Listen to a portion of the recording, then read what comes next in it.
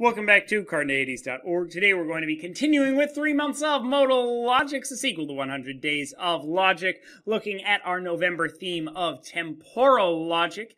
In this video we're going to be dealing with a pretty complicated type of temporal logic known as well-ordered temporal logic. If you haven't watched my video on well-ordered time, you probably should do that now, especially if you don't have a good sense of what it means for a set of things to be well-ordered. It's a pretty complicated concept, so check that one out. Check out the previous videos in this series if you get lost anywhere in this video, because like I said, it's going to be a doozy. So, our next temporal logic is going to include everything we had from L, but add on 3 new axioms. The axiom of no end, the axiom of forward induction, which implies backward discreteness. If you don't know what that is, check out my video on discreteness of time earlier in this series, and well-ordering. We've seen some versions of all of these principles in our discussion of precedence, but here they are expressed with tense operators instead of with just the precedence relation. And we're going to be actually able to express well-ordering here, where we couldn't really express well-ordering in our first-order logic previously. We will refer to this as NT, since it creates a set of time instants that's isomorphically similar to the natural numbers. So if you ever get lost in this video, just think of the time instants as the natural numbers. And all of these axioms, all they're doing is defining the time instants in terms of the natural numbers, so that they're isomorphically similar to the natural numbers. Okay? Hopefully that makes sense. Let's get started. So, first off, you may remember the Elec modal logic axiom D, which said that it's necessary that A implies that it's possible that A. We also saw it in deontic modal logic as, again, axiom D. It's obligatory that P implies it's permissible that P. The temporal axiom of no end and the temporal axiom of no beginning are going to take exactly the same structure. They're going to say it's always going to be the case that P implies that it will at some point in the future be the case that P, and it has always been the case that P implies that at some point in the past it was the case that P. At first glance, it may not be clear why these two axioms imply that time has no end or no beginning. But what you must remember is that in the final instant of time, GP is vacuously true for all P, and FP is false for all P. Remember that GP is defined as for all instants that are after this one, P is true. And since there are no instants after the last instant in time, any P is true for GP in the last instant of time, vacuously. And since FP says there exists some instant such that P is true, because the last instant of time, there doesn't exist an instant after that, it's never going to be the case for any P that FP is true in the last instant of time. And so, if GP implies FP, what we're saying is that there is no last instant of time. There is no GP that's vacuously true, because GP being vacuously true would imply that it's not the case that FP. But if time has no end, then GP is going to imply FP. We're going to call these TANE for the end and TANB for no beginning in proofs. So think of it like this. If it's always been the case that matter exists, HM, then even in the first instant of time, that will be true, just vacuously.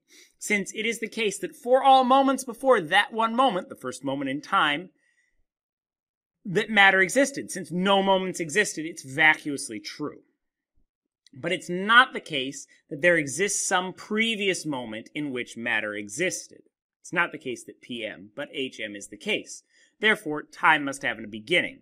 So, if HM implies PM, or if HP implies PP, then time has no beginning. If you're a little confused here, check out the previous videos on the beginning and end of time, as well as the video on things being vacuously true. And hopefully you'll get a better sense of it. Alright, now we're going to move on to the temporal forward induction axiom. Now, I'm going to say this axiom is in some way similar to Axiom 5, but it's definitely not equivalent or isomorphically the same. The reason I say it's similar is if you look at the two consequents, those are isomorphically the same. And part of the antecedent is isomorphically the same. The FP at the beginning is isomorphically the same as it's possible that A, but we also are going to add in the and. It's going to always be the case that P implies FP here. Okay? And the reason we need to add that in, of course, is because we don't have, in the setup I'm looking at, that kind of reflexivity rule that if something is the case, that means that it will be the case at some point in the future. If you didn't understand any of that, don't worry about it right now. I'm just trying to explain how this is effectively isomorphically similar to Axiom 5, so long as we think of time as reflexive. All right? So they're not equivalent, but the alephic modal logic Axiom 5 is similar to the temporal forward induction axiom. This axiom will tell us that our relation of precedence is backward discrete. Check out the video on the discreteness of time if you're curious. All instants have an immediate predecessor, is what that's saying. All instants, remember that this is basically saying that time is not dense. Rather, backward discrete is saying that all instants that have a predecessor have immediate predecessor. Let's be clear. Basically, what we're saying is time is not dense. Let's look at why this says this, though. So, this condition will hold for sets of instances that correspond to the natural numbers, but not sets that correspond to the rational numbers, for example, because as we've mentioned before, the rational numbers are dense. All right. This thought experiment, it's a little complicated, but if you understand it, you're going to completely understand temporal forward induction axiom. All right? Take P to be the statement, this instant is before 5 p.m. November 20th, 2015. That's the statement P that says this instant is before 5 p.m. November 20th, 2015. And take now, time T, as 1 p.m. November 20th, 2015. Okay?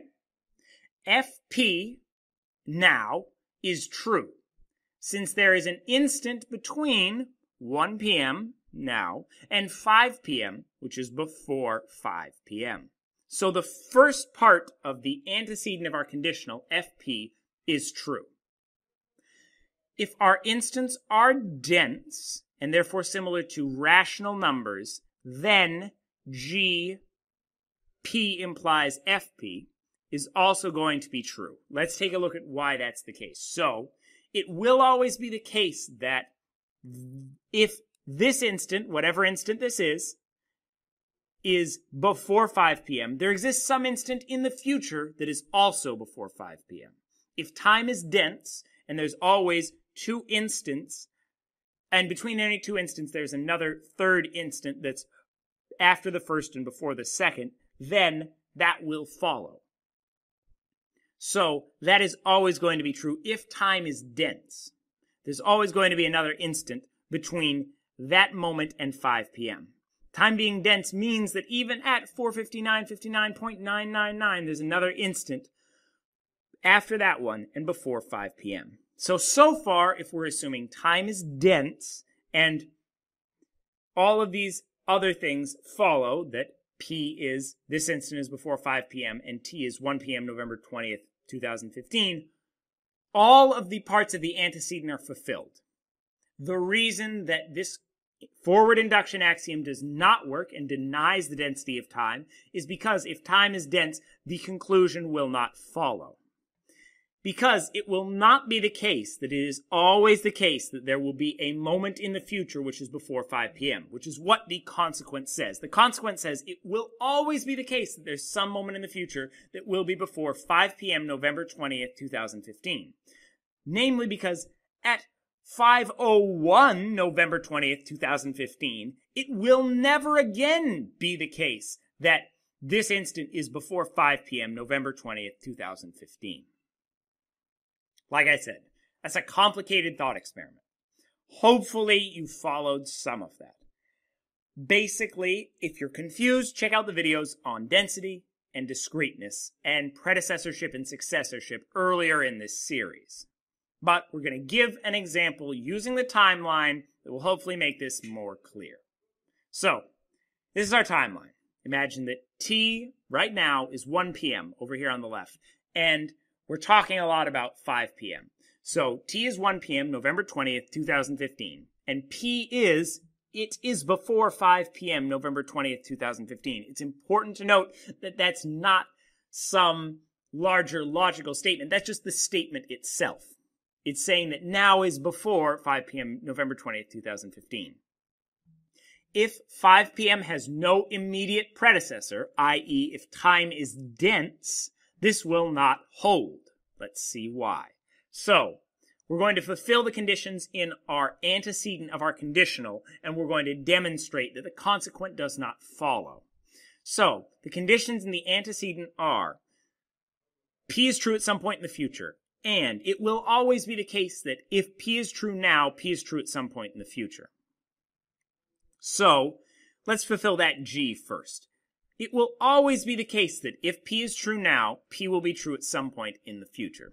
Think about this. In terms of the density of time, this makes sense. If time is dense, if it is the case that it's before 5 p.m. now, at some point in the future, namely between now and 5 p.m., it will be the case that it's still before 5 p.m. And since we can infinitely subdivide time because of the density of time, we're allowed to say that. And future p says that at some point in the future p will be the case, and therefore by our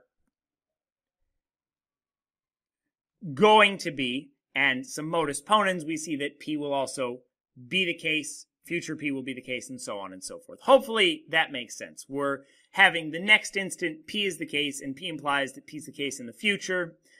But really, p is the case at all these points in the future up to 5 p.m. simply because it is the case that it is before 5 p.m. at all those instants. And based on our implication, we can use modus ponens to get it will at some point be, in the future be the case that p is the case. However, this does not follow after 5 p.m.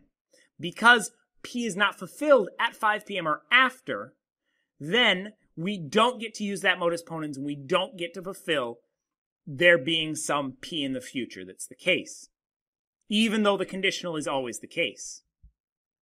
So, while all of these things are true and all of these things are working, assuming that time is dense, our consequent is not fulfilled. It will always be the case that p is true at some point in the future is not fulfilled because, while for all the moments in between 1 p.m. and 5 p.m., fp is true, any moment afterward, fp is actually false. It's not at some point in the future past 5 p.m. going to be the case that it is now before 5 p.m. November 20th, 2015 again. Once again, I understand this was complicated. The point here is that if time is dense, this will fail. So this means that time is not dense. Right? However, if instants do have immediate predecessors, this will hold. Take p as 5 p.m., but no specified date. Take now as 1 p.m., November 20th, 2015. It is true that it will be 5 p.m. at some point in the future, and it will always be the case that it being the case that is 5 p.m., without a specified date, just 5 p.m. the time, implies that it will be 5 p.m. again at some other time in the future, namely the next day when the clock rolls back around to 5 p.m. Therefore, it will always be the case that it will at some point in the future be 5 p.m. So as long as time is discrete, it's not dense, we're okay. Basically what we're saying here, and if you were confused by all of that, all you need to take away is that the temporal forward induction axiom is telling us that time is not dense. All right, take a breath. We've done one of the really complicated axioms involved here. Now we're going to look at the other one. This is the temporal axiom of well-ordering. What this says is it has always been the case that P implies P. All of that implies that it has always been the case that P. What does that mean? The final axiom to include in order to define our well-ordered set of time instants is the axiom of well-ordering. Well-ordering means that for all sets of instants, there is a smallest instant. If you don't understand this, check out my video on well-ordered time. All right? We're going to move forward assuming you have at least some basic understanding of what I mean by well-ordering. So, this is going to hold as long as our time stream is transitive, linear, discrete, and has a beginning. So, let's look. At some point t, let's assume at some point t, it is the case that the antecedent of our conditional. So it has always been the case that, if it has always been the case that p, then p. So what that means is that at all points previous to this, it has always been the case that p implies p. All right? Now the question is, does that imply our consequent? Can, from this information we've provided, we conclude our consequent? Well, I think we can. So remember, for the first instant of time, all propositions p are vacuously true, that it has always been the case that p. So we can conclude that. And then by modus ponens, we can conclude p. And since the only moment previous to the next moment in time, remembering we're assuming that time is not dense and there's an immediate successor, since the only moment previous to that next moment in time has p being true, we can say that it has always been the case that p, and then once again use modus ponens to conclude that p. And for our third moment in time, the previous two moments have been the case that p, so all moments previous to that moment have been the case that p, so hp, once again, is true. And we can use modus ponens to conclude p, so on and so forth, leaving us with all moments before this moment are p. All right? Now, there's a number of ways this axiom can be violated. We're not going to look at all of them. We're just going to look at time not having a beginning, okay? Because we've done a lot in this video already. If you're confused about well-ordering, check out the previous video on well-ordering. I highly advise it. So, now imagine that time has no beginning. So, at all of our previous moments, we still have this conditional. But the problem is we can never start off the trend going back, because at no point are we going to get for all p, hp being the case. Because it's never going to be the case that it has always been the case that p, for all p, because we don't have some instant at the beginning of time to be vacuously true. And so, all of these p's that are claimed by the consequent of our implication that it has always been the case that p are not going to be fulfilled. So, if time has no beginning, then well-ordering is going to fail. All right. Whew. So those are the three axioms. We have the temporal axiom of well-ordering, the temporal forward induction axiom, and the temporal axiom of no end. Plus all the axioms of LT. If you use these axioms, you will end up with NT, a set of instants defined like the natural numbers, with a beginning but no end, and where every number has an immediate predecessor, and where the numbers are well ordered such that any subset of all the numbers will have a least member. I apologize for the complicatedness of that video. Hopefully you followed it. Best of luck with understanding NT as a system. Next up, we're going to be looking at inductive temporal logic, also known as ZT. Watch this video and more here at Carneades.org, and a new video every single day for 3 months here with the 3 months of modal logic. Stay skeptical, everybody.